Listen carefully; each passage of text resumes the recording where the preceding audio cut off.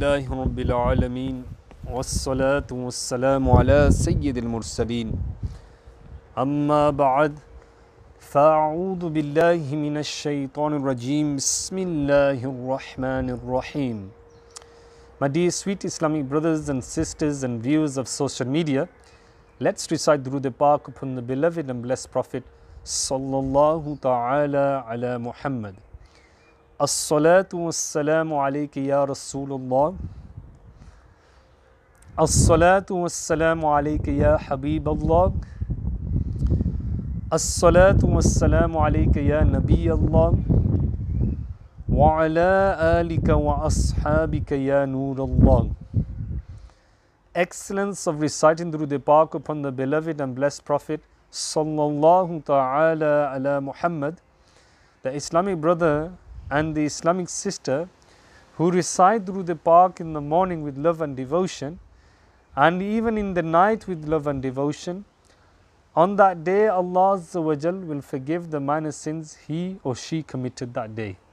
Sallu ala al-Habib sallallahu ta'ala ala Muhammad sallallahu alayhi wasallam. Inshallah, today's topic we're going to discuss regarding Eid al-Fitr.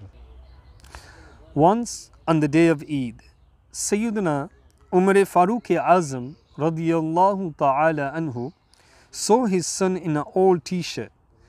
Saddened by his son's apparent poor condition, he radiyallahu ta'ala anhu began to cry. Seeing his father crying, his son asked, "Dear father, why are you crying today?" He radiyallahu ta'ala anhu replied, "My son, I'm afraid your heart will break when the other boys see you in old clothes today on the occasion of Eid." My dear Islamic brothers, just before I proceed further, just reflect and ponder for just a few moments. Imagine the zakat, the fitrana, the sadaqah that you give to the poor people, how they benefit and how they can purchase new clothes for the youngsters. If you've not paid anything as just yet, try to make the intention on giving charity, inshallah, as they can benefit from this. So his son replied, moving on, "Dear father, the heart of the one who disobeys Allah Azza wa Jal and the one's parents should break. I am hopeful that Allah Azza wa Jal will also be pleased with me because you are pleased with me." When Sayyidina Umar radiyallahu ta'ala anhu listened to it, he radiyallahu ta'ala anhu embraced his son and prayed for him. Subhanallah. May Allah Azza wa Jal have mercy on them and forgive us without accountability for their sake. The daughters of Sayyidina Umar bin Abdul Aziz radiyallahu ta'ala anhu came to him a day before Eid and said, "Father, which clothes are we going to wear tomorrow for Eid?" He radiyallahu ta'ala anhu replied, "The same clothes you are wearing right now. Wash them, wear them tomorrow again." "No, dear father, buy new clothes for us," they insisted. He radiyallahu ta'ala anhu said, "My dear daughters, Eid is a day when we are supposed to be worshipping Allah and thanking Allah Azza wa Jal. Wearing new clothes isn't necessary." "You're right, father, but our friends will taunt us, saying that you are wearing the same old clothes even on Eid, despite being the daughters of Amir al-Mu'mineen radiyallahu ta'ala anhu." Saying so, the girls began to cry. Compelled by his daughter's feelings, Sayyidina Umar bin Abdul Aziz radiyallahu ta'ala anhu called and asked the treasurer to give him a month's salary in advance. But he refused to do so, saying, "Sir, are you sure that you will remain alive for another month?" He radiyallahu ta'ala anhu thanked and prayed for the treasurer, who then left without giving money.